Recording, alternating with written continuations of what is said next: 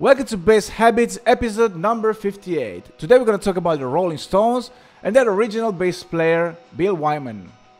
The Rolling Stones, arguably the most, actually let's forget the arguably, the biggest rock band of all time. Active for 6 decades, they are the most popular and enduring band of the rock era.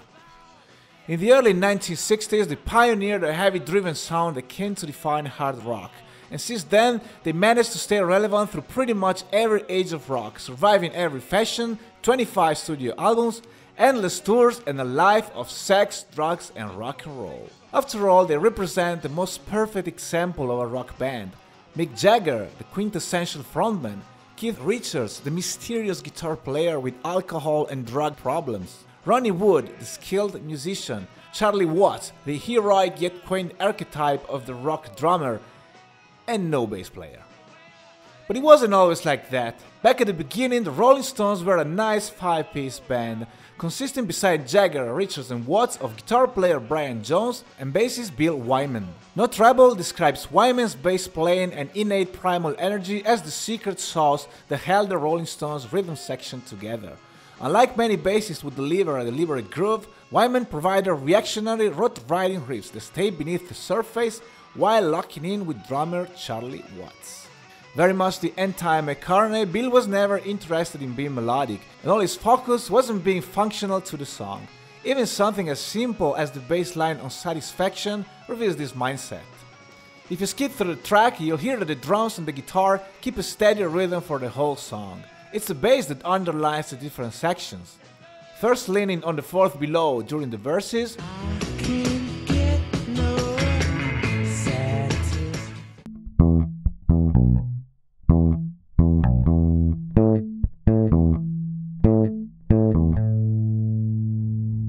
then keeping root on the pre-chorus,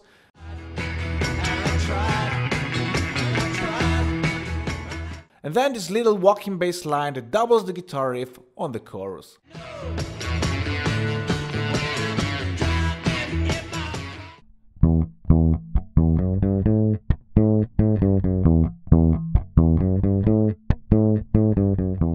If the Rolling Stones are the foundation of rock, Bill Wyman is the foundation of rock. So what are the main points of his style? First of all, play ahead of the beat. In their early years, the Rolling Stones were many things. Tight wasn't one of them. Don't get me wrong, they sounded great live, but if you pay close attention, you'll realize that the musicians weren't really in sync with each other.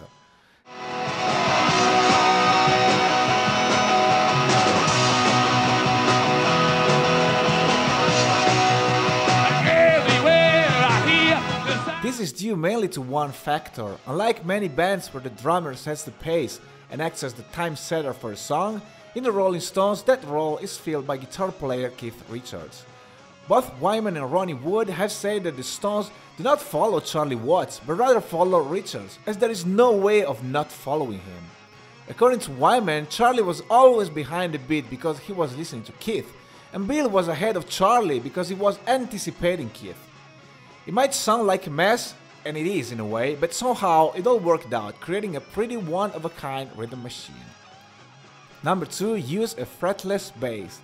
Though you don't really see Wyman playing a fretless bass on stage with the Stones, and you don't hear it on the albums either because it's buried in the mix, apparently that's what he used to record the bulk of their early albums.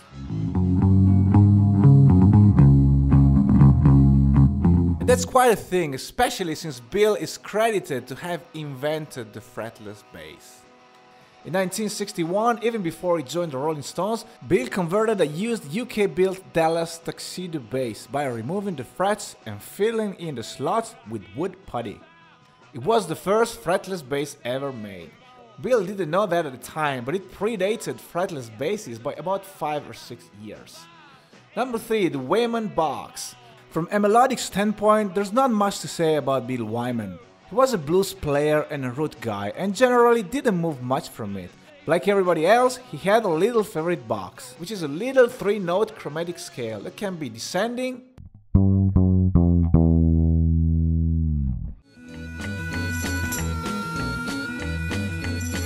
or ascending.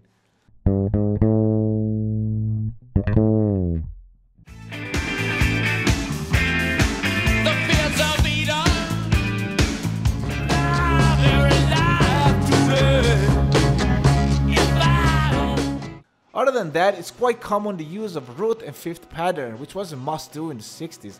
Billy, however, seems to prefer the fourth below version, which is just the fifth, one octave lower.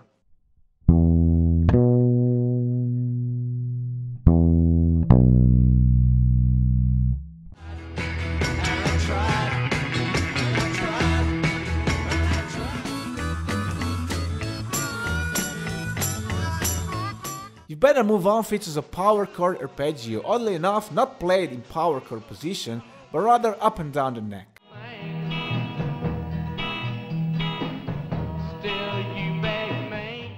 Number 4, Funky Chops.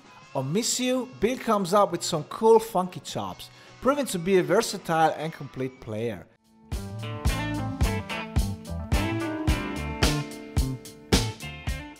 The type of bass line was new in rock music for the time. According to Bill, every band in the world copied it the following year, including Rod Stewart.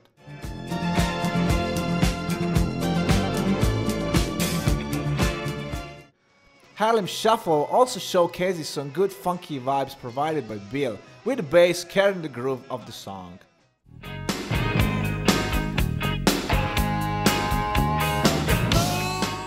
Rockin' a Hard Place has a pretty cool bass line in the verse,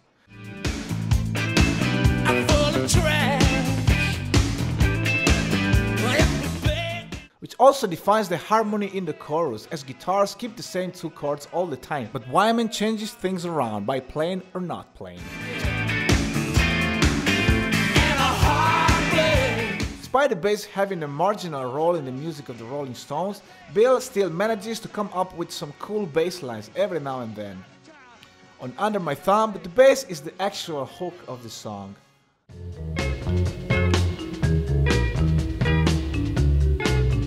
On Start Me Up, Wyman's sparse playing is what brings the dynamic in the intro and the verse.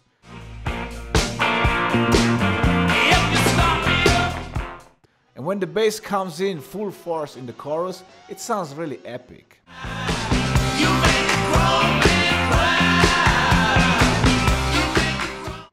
On Beast of Burden, Wyman's melodic space really pushes the verse, enhancing Jagger's vocal line.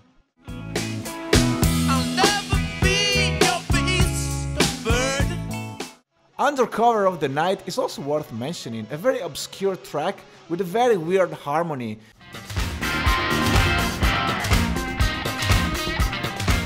To me, the song sounds in the key of F major, but the intro bass line plays the weird E flat and F sharp lick that also keeps coming back during the verse, bringing in a strange dissonance. Quite interesting, to be honest.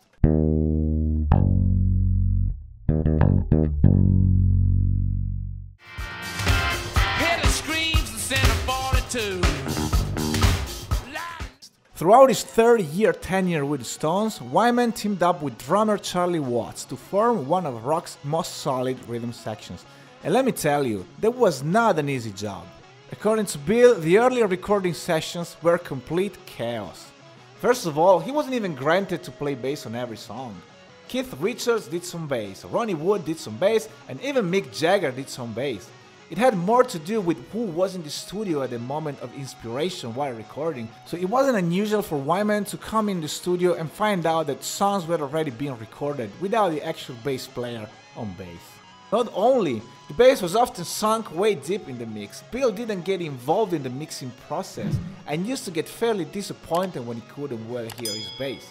The Rolling Stones were pretty much a two-man operation, and according to Wyman, he didn't get some writing credits even when he was involved in the actual writing. Songs were created in the studio. Keith would come up with the riff, and over the course of a week, the band would come up with a song. Then Mick would write the lyrics, and it would come out on an album credited as Jagger Richards.